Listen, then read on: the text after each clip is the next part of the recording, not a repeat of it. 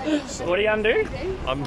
I'm toying with an idea. I want to do some boot camp stuff in Bali. I want to get people up before sunrise, and I want to make them question whether or not they've made the right idea, made the right choice in coming through, pushing them to test their limits and see what they can do.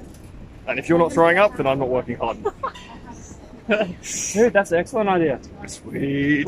We'll make it optional though, okay? Strictly optional. Strictly optional. Strictly optional. This will be type 2, maybe type 3 fun. It's not going to be fun while you're doing it, but you might think it was fun afterwards. So there you go, type 2, type 3 fun. As someone else mentioned, running some like yoga or Pilates thing. I'm not a massive fan of that anymore, but those that are can do that down the beach with the yoga. So a bit of a boot camp.